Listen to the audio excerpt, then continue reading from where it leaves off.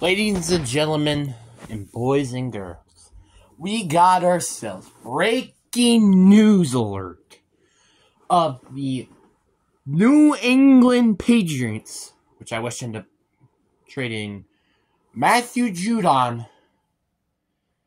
They end up trading him to the Atlanta Falcons, which was the Seahawks, for exchange of a third-round draft pick. Now, I think this is a very interesting trade to talk about, and I think it's for numbers of reasons.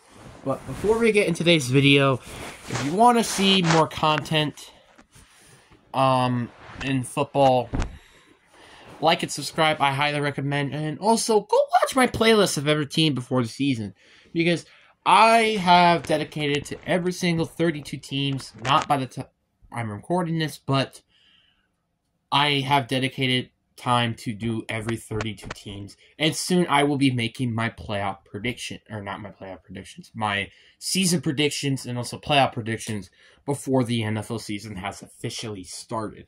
And with things like this has happened, I'm kind of glad I have waited as long as I have, because I probably would have made this video already by now by the time I'm recording this. So yeah, so I'm glad I've been waiting on it.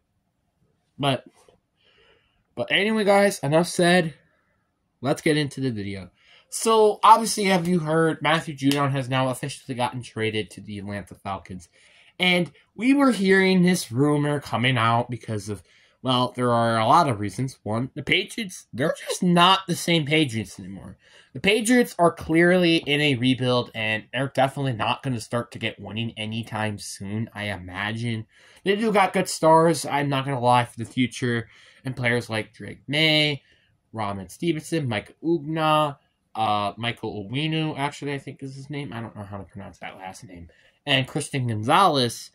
They do got some, good players to build around. It's just like, this is not a good team. They have a lot of holes all over the roster, and this is kind of just confirming of what their expectations are heading into the season. Them trading Matthew Judon to the Falcons is kind of just saying, yeah, keep your expectations relatively low. While the Falcons, this trade basically says, hey, we're going all in with Kirk Cousins. Sort of, because they traded for, well, they drafted Michael Penix, but just, I just gotta mention that. So yeah, they're kind of saying they're going all in, and there you go. So, honestly, not gonna lie, I like this trade for both sides. Here's why. Because the Patriots, they're getting a draft pick for where they could potentially end up getting maybe a decent draft pick. The Falcons, they get a pass rusher, but this team desperately needed, because they ended up drafting Michael Penix instead of getting, I don't know, Lottie Latu, or Dallas Turner, or Byron Murphy, etc. Or trading down to get them. I don't know why they still drafted Michael Penix, but I don't know why. And they also didn't end up drafting Jazan Newton, which was very surprising too.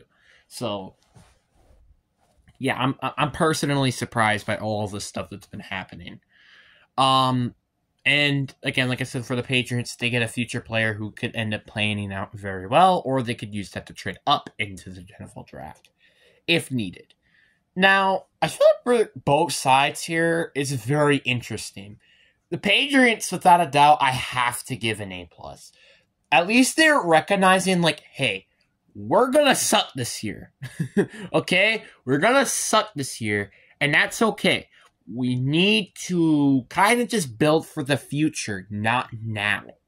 And that's what they did, and I totally love that. Well, obviously, I don't like that, because I don't want to see the Patriots go into the next, 17 years. But anyway, you kind of could get the point. And then for the Falcons, I think I also give this an A+ as well. Or, you know what? I think I'll give it an A. I think A sounds fair. The only reason why I give it to an A is because of a couple of reasons. One, you're trading a third-round pick for a 33-year-old. I think a 33-year-old. Like, somewhere around in the 30s, at least. And two, he's injury-prone. Those are the big problems. But if this team, hypothetically, can make Matthew Judon basically that prime-time, non-injury-prone outside linebacker that he was with the Patriots, oh boy, this guy could be a devastating wrecking machine on this defensive line, and I don't think that's even a question. Without a doubt, I think Matthew Judon heading into the season could be one of the greatest players on this team, especially defensively. And, it kind of also makes sense, with Raheem Morris being a first-time defensive coordinator and stuff like that. I still question that hiring to this day. Why the hell did you hire him? That's another video to be discussed. But, yeah, but anyways, guys, I really do hope you guys enjoyed this video. I know this is kind of short, but, there's nothing big to talk about. But anyway, hope you guys enjoy. Peace.